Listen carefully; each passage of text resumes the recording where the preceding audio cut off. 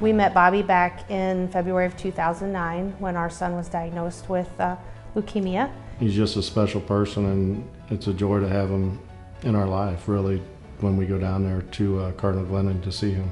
He really takes a time in trying to get to know the parents and the kids and the entire family, because he realizes that it's not just the child that's going through this, it's the whole family unit. He remembers, how was Kelly's job doing, or, how was the kids' school play, or, and at the same time, he's concentrating on the best health care for your child.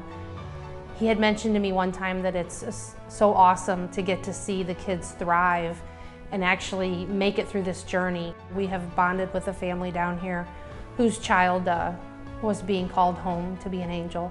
When we got off the elevator, the first face to greet us was Bobby. He was there on his own time to comfort that family and us, and that just says a lot. Cardinal Glennon is truly blessed to have somebody like Bobby, because he's here for the right reasons. Bobby, you're amazing. You deserve this award. Congratulations. You're forever in our hearts, and you're truly a part of our family for life. Thank you, Bobby.